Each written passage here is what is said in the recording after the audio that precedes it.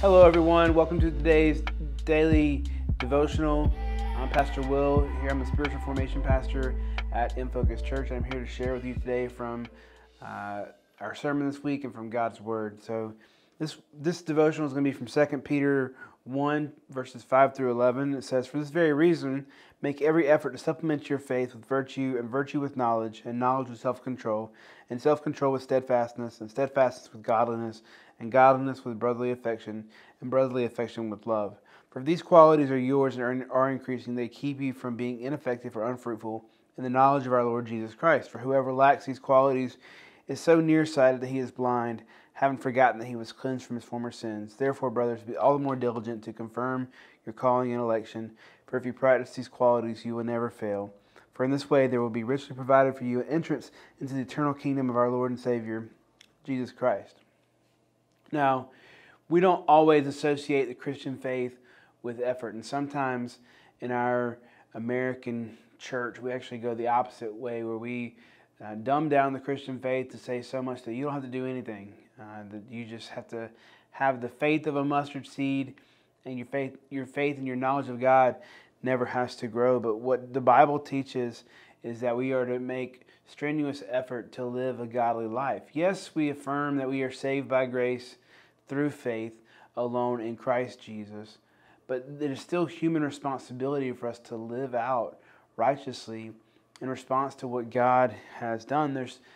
As Christians, we live in this tension. We live in a world where Jesus has already accomplished the work of salvation, but it is yet to be completed in full. We live in this world where Christ has inaugurated the kingdom, but yet it's not fulfilled completely in its completion of the new heaven and new earth. We live in this tension between what has been done through Christ on the cross and what is to await His second coming and the establishment of a new heaven and new earth. This tension of already but not yet. And so as Christians, we live in this tension of already but not yet. And we live out our Christian ethic, our Christian life from out of what Christ has already done, as we anticipate what has not yet happened and what is to come.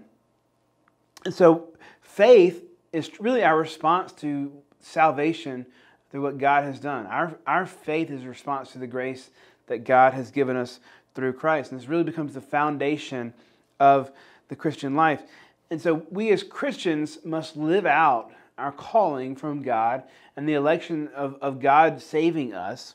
And we must do this in the way that we live our lives in response to this gospel call. So Peter says we must be diligent to confirm our calling and election. Why? So we have assurance of salvation. As I said, we live in this tension in between. And so the way we live our life in response to God's calling and election is in an anticipation of what's to come. So the way that we assure ourselves of the inheritance to come is to live lives that honor God. Let me ask you this.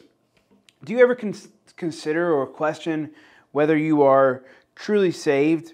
Do you ever fear that sin will keep you from inheriting eternal life in Christ? Well, the good news is that in Christ, if we are in Christ, then we cannot fall away. You cannot backslide. You cannot lose your salvation because we are His.